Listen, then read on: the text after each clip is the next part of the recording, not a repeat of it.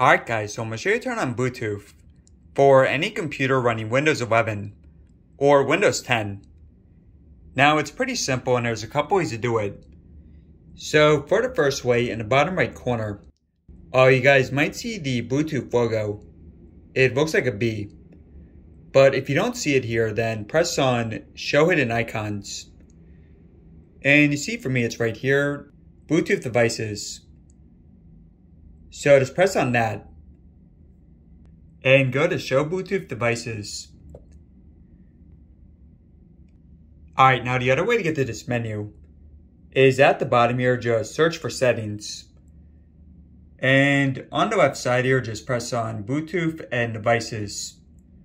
Alright, so once you're here, so the first option here, you can turn Bluetooth on or off. Now, if you want to connect a device, you see we have the option for Add Device.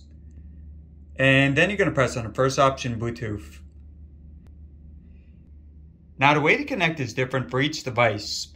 So this, for example, for AirPods, you're going to open up the case. And you're going to hold down the button on the back for a few seconds. And then it's going to show up on this list. So just give it a second. You might have to scroll to the bottom. But yeah, here it is for me. So next time you should be able to automatically connect without having to resync it. And hey guys, all there is to it. So hopefully this helped out.